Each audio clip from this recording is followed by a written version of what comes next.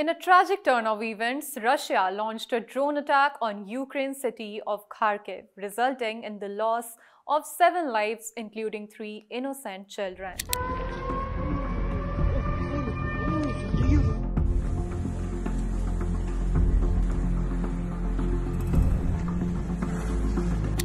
The assault, which occurred late on Friday, February 9, targeted civilian infrastructure, causing multiple large fires and extensive damage to at least 15 residential houses in the eastern part of the Kharkiv.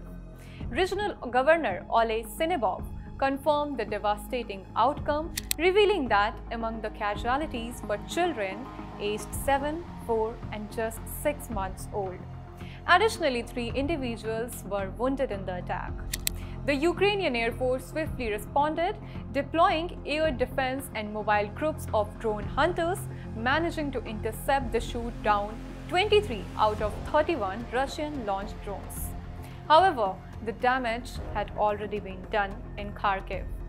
The local prosecutor's officer reported that 3 drones struck a petrol station in the Nemyshelansky district, igniting a catastrophic fire due to the presence of a significant amount of fuel.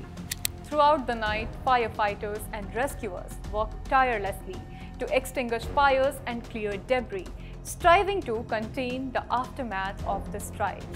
Further reports indicated that Russian drones also targeted a restaurant in the small town of Veliki Burlak, approximately 100 kilometers from Kharkiv, although fortunately no casualties were reported from there.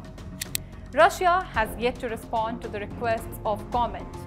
However, it's important to note that Kharkiv has been a frequent target of Russian assaults since the onset of the invasion of Ukraine in February 2022.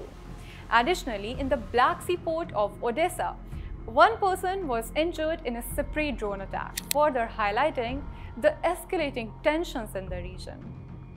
Subscribe to Oneindia channel and never miss an update.